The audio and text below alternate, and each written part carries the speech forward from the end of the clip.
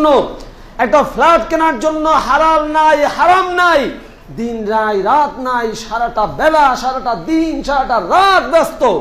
কিভাবে একটা ফ্ল্যাট করবে, কিভাবে এক টুকরা জমি কিনবে, কিভাবে একটা গাড়ি কিনবে, কিভাবে একটু ভালোভাবে এই দুনিয়ায় জীবন যাপন করবে। আফসোস, আফসোস, এই দুনিয়ার পিছনে পড়ে আছি। অথচ রাসূলুল্লাহ সাল্লাল্লাহু আলাইহি ওয়াসাল্লাম বলছেন এই দুনিয়া হচ্ছে একটা মরা কানকাটা খাসি থেকেও নিম্নমানের। মরা পচা গলা একটা মরা খাসি, হ্যাঁ, ছাগল, তার থেকেও নিম্নমানের, তার থেকেও নিম্নমানের। আল্লাহ রাসূল সাল্লাল্লাহু আলাইহি ওয়াসাল্লাম একদিন একটা মরা খাসি দেখিয়ে বলছেন না সাহাবীদেরকে যে তোমরা কি কেউ আছো এই মরা খাসিটাকে 1 দিরহাম দিয়ে কিনবে? 1 দিরহাম, ধরেন 5 টাকা, 10 টাকা, 100 টাকা, যাই হোক, এই টাকা দিয়ে তোমরা কিনবে? কেউ আছো? এখন যদি আপনাকে বলি, আপনারা এখানে মানে শখানেক মানুষ আছেন, আপনাদেরকে বলি ওই ওখানে একটা মরা খাসি পড়ে আছে রাস্তার পাশে, কে কিনবেন? হাত জাগান। কে কিনবেন? যার মাথায় সামান্যতম বুদ্ধি আছে, সামান্যতম বুদ্ধি আছে। 5 টাকা দিয়ে কিনবে? 5 টাকা, 2 টাকা, 1 টাকা বলবে যে ভাই আপনাকে দিলাম এমনি, ওটা আমার নেওয়ার দরকার নেই। আপনি চাইছেন 5 টাকা আপনাকে দিয়ে দিলাম, ওটা আমার নেওয়ার দরকার নাই, বিকজ অফ আপনি মনে করেন ওটা আপনার কাছে ফুটা পয়সারও কোনো মূল্য রাখে না, এই জন্য আপনি নিচ্ছেন না। আশ্চর্য লাগে, এই দুনিয়ায় মরা খাসিটা আপনি নিচ্ছেন না, মূল্য নাই বিধায় রাসূল সাল্লাল্লাহু আলাইহি ওয়াসাল্লাম বলছেন আল্লাহ সুবহানাহু ওয়া তাআলার কাছে এই দুনিয়া হচ্ছে ওই মরা খাসির থেকেও নিকৃষ্ট। আল্লাহু আকবার।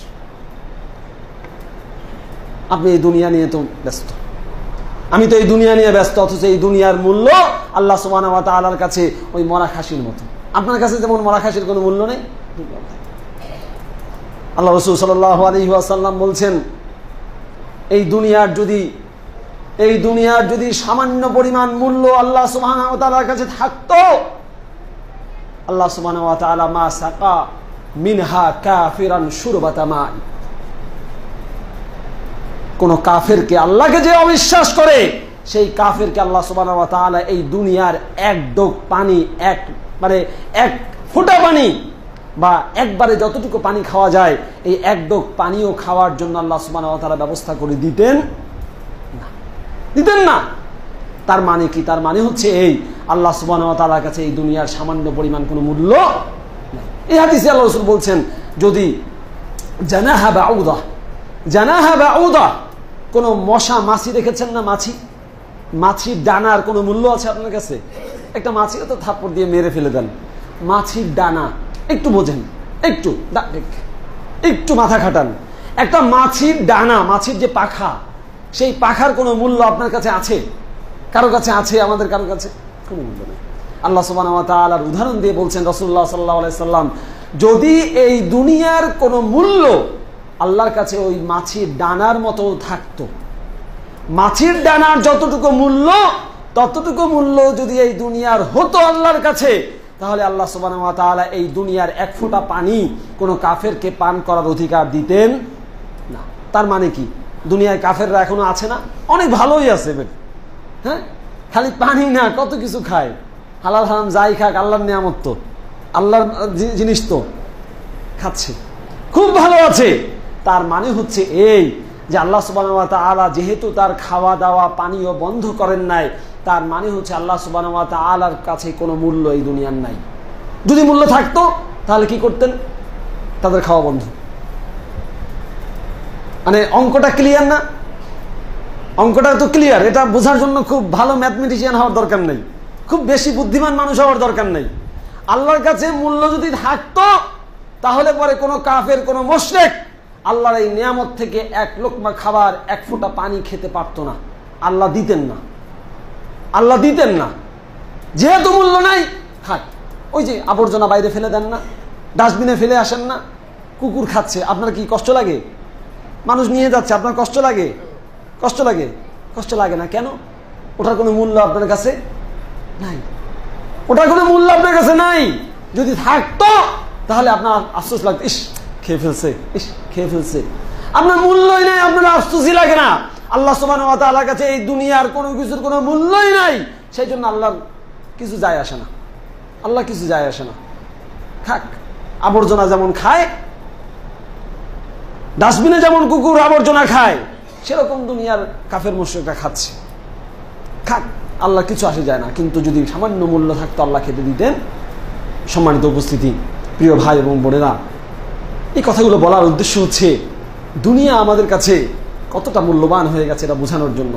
আমার এতটুকু আলোচনা দিয়ে আপনাদের কাছে মনে হতে পারে যে আজকেই ঘর বাড়ি ছেড়ে চলে যাই, এই দুনিয়ার কি দরকার, এই দুনিয়া তো আসল কিছু না, এই দুনিয়া তো সামান্য না, দুনিয়া মূল্য নেই। এর মানে এই না যে এই দুনিয়াকে পরিত্যাগ করে আপনি চলে যাবেন। এই দুনিয়ায় আপনি অল্প সময়ের জন্য আছেন, এটাকে বুঝে দুনিয়াটাকে ততটুকু ব্যবহার করতে হবে যতটুকু আপনার আখেরাতের জন্য দরকার। আপনার তো আখেরাত মূল টার্গেট, দুনিয়া হচ্ছে ওয়াসিলা। আখেরাত হচ্ছে মূল লক্ষ্য, দুনিয়া হচ্ছে ওয়াসিলা, মাধ্যম। আপনি যাবেন রামপুরা ব্রিজ, ত্রিমণি ব্রিজের গোড়া থেকে গিয়ে বাসে উঠবেন বা সিএনজিতে উঠবেন বা রিক্সায় উঠবেন।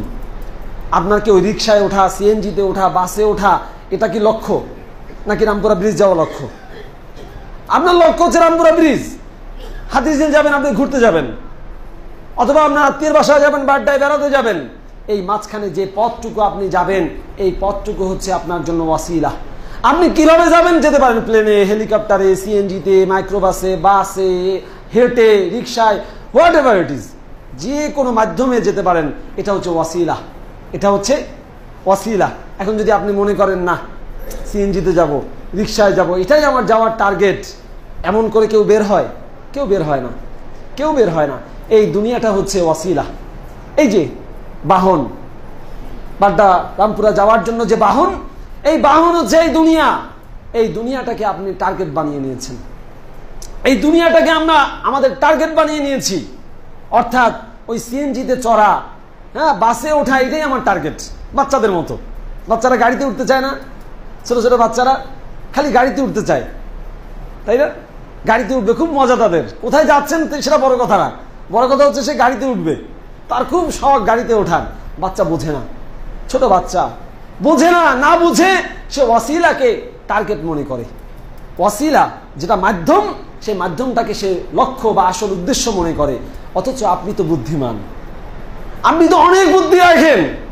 আপনি পরিবার চালান, সমাজ চালান, নির্বাচন করেন, রাষ্ট্র চালান, আপনি ব্যবসা প্রতিষ্ঠান চালান, আপনি কত কিছু যে করেন, আপনার মাথায় তো বুদ্ধি ধরে না। এত বুদ্ধি আপনার মাথায়, এই বুদ্ধিটা ধরে না আপনার মাথায় যে এই দুনিয়াটা হচ্ছে ওয়াসিলা, আখেরাত হচ্ছে আপনার আসল উদ্দেশ্য। এইটা মাথায় কেন আসে না? আপনার চোখের সামনে না আপনার বাবাকে আপনি বাঁচাতে পারলেন না? আপনার চোখের সামনেই তো আপনার বাবা মরে গেল। কই, লাখ লাখ টাকার মালিক আপনি, কোটিপতি আপনি, ইউনাইটেড কেন ওই এলিজাবেথে নিয়ে, ব্যাংককে নিয়েও চিকিৎসা করাই তো বাঁচাইতে পারলেন না। এয়ার অ্যাম্বুলেন্সে করে নিয়ে গেছেন, বাঁচাইতে তো পারলেন না। কই, একটাবার মনে হয় না যে আপনার বাবাকে আজকে যেভাবে বিদায় দিচ্ছেন, আগামীকালকে আপনাকে সেভাবে বিদায় দিতে হবে? একটা বারের জন্য কি মনে হয় না যে এই দুনিয়ার পিছনে আপনার দেখা কত মানুষ লেগেছিল? কয়েকটা বাড়ি করেছে, ফ্ল্যাট করেছে, গাড়ি করেছে, এই করেছে, সেই করেছে। এই দুনিয়ার কোনো কিছুই তার সাথে গিয়েছে? যায়নি। এই দুনিয়ায় সব রেখে যেতে